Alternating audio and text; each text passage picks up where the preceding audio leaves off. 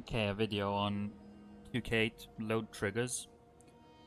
So the aim of this video is to get someone who's, let's say, new to 2K to get a full understanding of how the load triggers work in this game. This is not so much useful for if you want to run the game. If you want to run the game, you don't really need to know this, just follow the world record. But this is more so if you want to find your own strats, find your own skips. You probably want to know how the load triggers work. So load triggers, obviously we've got a fairly big map. The whole map is not loaded all at once, which means that we're going to have load triggers. So if we go from the temple, which is where we are now, to the cavern, presumably the cavern's not loaded now, so somewhere on the way we're going to encounter a load trigger that's going to load the cavern. And actually, if I walk forward a little bit, so just watch there, right there, as I walk forward. Did you see that? It loaded. And then if I walk back, it deloads again. Let's do that. Let's show that off one more time. Loads in, and I walk back, it deloads. Okay. So there appears to be a load trigger here. But something that's very interesting about this is that this load trigger, at least from a first glance, appears to be directional. So if I walk forward, it loads, and if I walk back, it deloads. So it kind of looks like the load trigger knows what direction I'm traveling in. But although it looks like that, that's not actually what's going on. Okay, so let me show you what's actually going on with this beautiful diagram. So let's say on the left here we've got, I don't know, a house, and on the right we've got some mountains or something, and let's say that they're not both loaded at the same time. So there appears to be, let's say here, one of these direction-based load triggers where when we walk this way, the house deloads and the mountains load, and when we walk this way, the house loads in and the mountains deload. Okay, so that's what appears to be happening, but what's actually happening is that there are two load triggers very close together. So, and this left one loads the left area, so the house, and the right one loads the right area, so the mountains. And then what's happening is, let's say we're here, and then if we walk this way, we walk past here, we've hit this load trigger, well that loads the left area, but the left area was already loaded, so it doesn't actually do anything. But then we keep walking about, let's say, another meter, and we walk through this load trigger, and that loads this area. So now the house deloads and the mountains load in. Or conversely, if we go from the right to the left, then again we walk past this load trigger, nothing really happens because it loads the mountains, but they were already loaded. And then we keep walking, we walk past this load trigger that deloads the mountains because it loads the left area. So that's the house. So the key takeaway here is that there's no such thing as a direction-based load trigger in this game. What we have here is simply two triggers. So if I walk forward, okay, let's do that again. So I'm going to walk forward slowly until the area loads in. There we go. So around here, there's one load trigger, and then if I walk back, I'll eventually run into the other one. Yeah, here. So one trigger is here, and the other one is here. So you can see they're about this far apart. Two load triggers. And what you'll find is that almost all the load triggers in the game, not all of them, but quite a large chunk of load triggers come in pairs like that to determine direction. Okay, so let's try to dig in to these two load triggers in more detail. So I'm standing on one of them now. Observe that my coordinates are 6, -174, -49, And if I change my y coordinate from -174 to -172, I'm gonna hit that load trigger, the area loaded, and then if I change it back to -174, I hit this one again. So these are the exact coordinates of my two load triggers. What I'm gonna do now is I'm just gonna fast travel somewhere else that's gonna deload the temple, and then what I want to do is I want to see what happens if we try to go back to the temple. So let's go back to where we were. It was 6 minus 172 and minus 49. And oh, isn't that interesting? Nothing loaded, but I thought that's where the load trigger was. Let's try the other one. It was minus 174. Oh, okay, so this one works. But the other one, which was right in front of us, it didn't work. Okay, what happens if I walk into it now? Oh, okay, so clearly there's a bit more to it here than just these two load triggers. Clearly, these two load triggers behave differently in some way. So let's go over how exactly they're different and why. Okay, so I'm back in windmills again, and let's do the same thing. Let's go to that load trigger that didn't work last time. So it didn't do anything. You can see in the background there, windmills is still loaded. And then from here, let's try minus 174 again. So this one works. So it appears that the load trigger that's currently in front of the prints is a local load trigger, whereas this one is global, i.e. if I go to this one at any point, it always loads this area, the temple. But the other one in front of me doesn't actually work at any time. It's a local load trigger. In other words, the load trigger in front of me itself needs to be loaded for it to work. So think of the load trigger like any object that needs to be loaded. Let's say that plate patch over there. You know, when I hit this load trigger, it loads that plate patch, but it also loads this other load trigger. So that load trigger is not going to work if it's not first loaded by another load trigger. So there's a distinction between a global trigger and a local trigger. But that still doesn't explain why, after loading this area, if I go back to minus 172, it deloads everything again. What's happening here?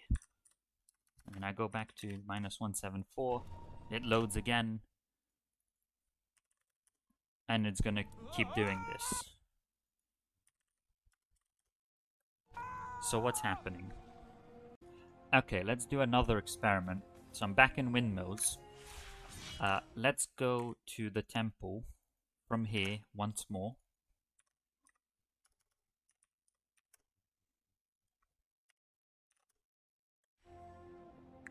Okay, so I'm here, and then we're gonna go to the other load trigger again, the local one, which for some reason deloads the area. And then observe that it's the windmills that's loaded again. So to my left, it's the windmills. You can see the spinning windmill over there. And then actually, if I die from here, you can see we go back to windmills. Makes sense, because this is the last safe zone that I stood on. Okay. But what if before going to the temple we went somewhere else? So I happen to have the coordinates for the Warrior's Fortress memorized. So let's go there. So this is, you might actually recognize this particular load trigger. This is the one that we airwalk to from City Gate in the any % run. And then from here, let's go back to the temple.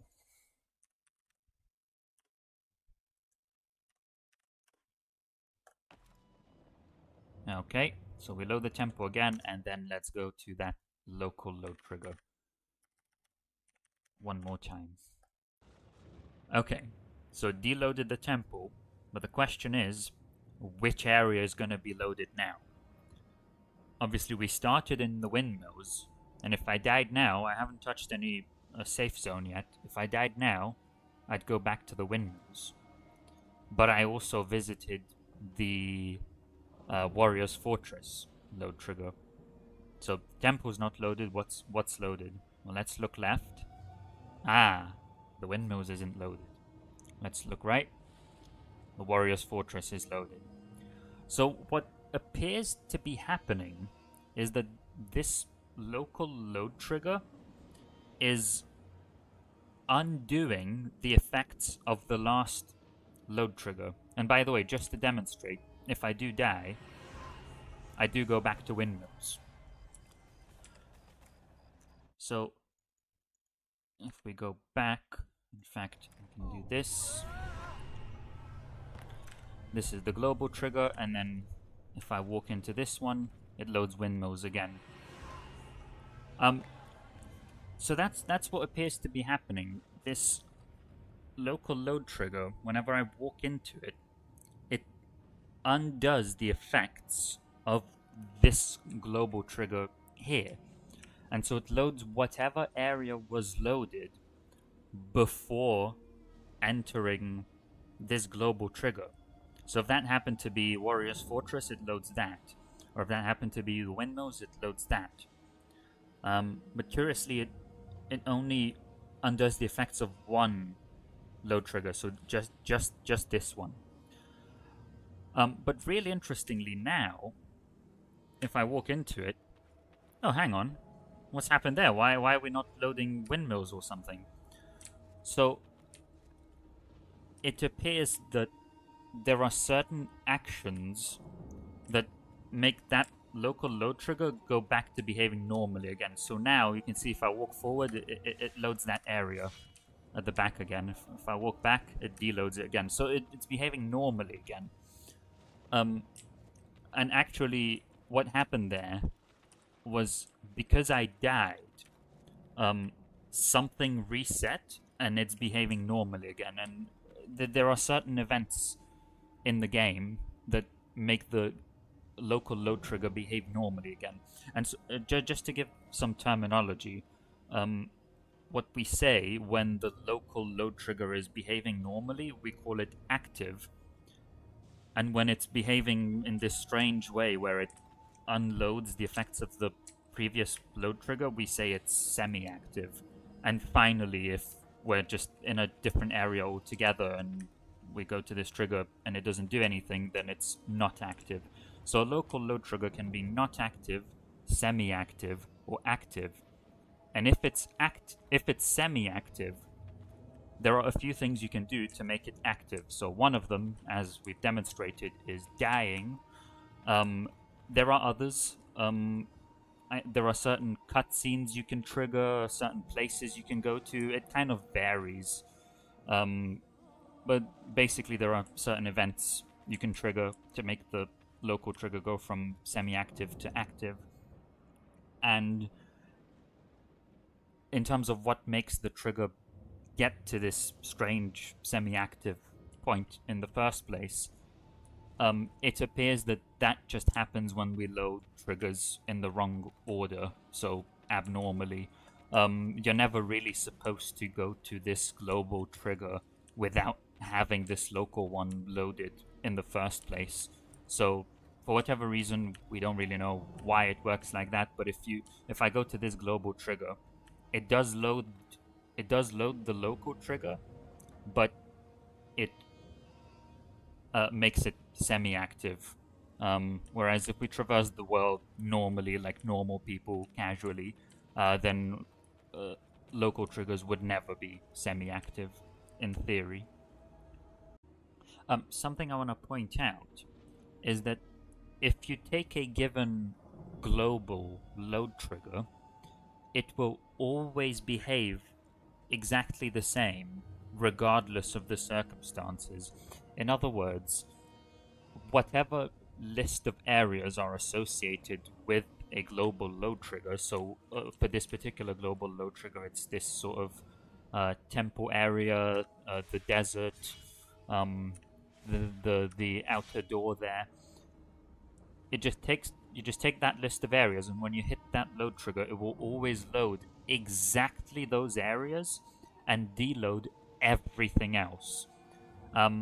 So in particular, this means that we don't really have a way of sort of loading two areas at once or anything like that. So, for example, we don't have a way to load both the temple and the windmills at the same time, because there is no load trigger that loads both of those areas at once. So if you want to load two areas, if there is a load trigger that loads both of them at once, you can do that. But if there isn't such a load trigger, then it's impossible to have both of those two areas loaded at once. So in general, if two areas are not next to each other, it's impossible to load both of them at the same time. And my apologies for blinding you, but if you want to find a particular load trigger, we've actually found every single global load trigger in the game. So we have this document here, it's pinned on the Discord, where you can see the exact location with coordinates of every single global load trigger in the game. So if you want to mess around with that, if you want to see where a global load trigger is in a given area, you can see this document.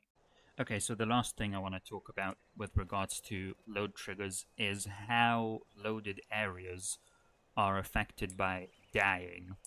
So obviously you can't die in this game, but when we say that we die, what we really mean is if I jump off, you see this Elika saving animation, we call that dying. So I died here, and then I went back to the last safe zone that I stood on. And then if I die here, my safe spot has updated since then. So now my safe spot is here, so I go back here. Notably, walking on a beam does not update my safe spot. So if I die now, I don't go back to the beam, I go to just before the beam. Okay, what does this have to do with load triggers?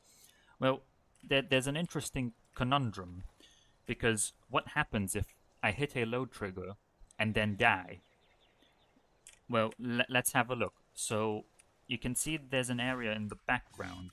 So just there are these two black vertical lines. So just have a look at those two black vertical lines. That area is not loaded. And I'm going to walk forward a little bit and load the area. Okay, so in the background just there, you can see the same two black vertical lines. They're kind of covered in sand or whatever, so clearly more detailed. It's loaded now. If I just walk back, just to demonstrate again, you can see it's deloaded again. So by the way, this is another global local pair of load triggers, where two load triggers are used to establish direction. Anyway, this area is now loaded, clearly. And then what I'm going to do is I'm going to die, and when I die, of course my safe spot hasn't updated yet, so I'm going to go back there. So let's die and see what happens. Okay, so it looks like when we die, the area deloads again. So when we die, everything that was loaded at the last point of our safe spot updating gets loaded again. So the last time our safe spot updated, whatever areas were loaded, those same areas get loaded again.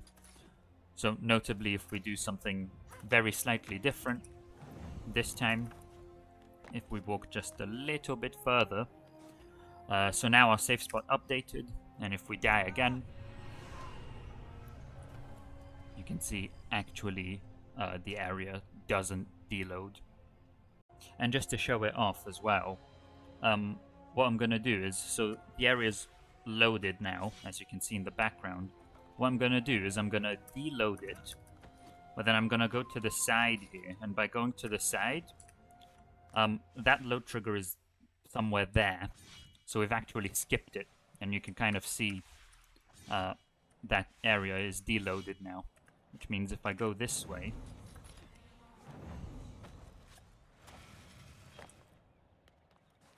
that whole area is deloaded now. So I would actually not be able to proceed from here in theory because the area is deloaded. But just to show it off as well, if I die, that's not gonna bring the area back to normal because my safe spot updated here. So when I die, it just brings back the same state as we had when my safe spot updated last, which is the same state. Nothing's changed.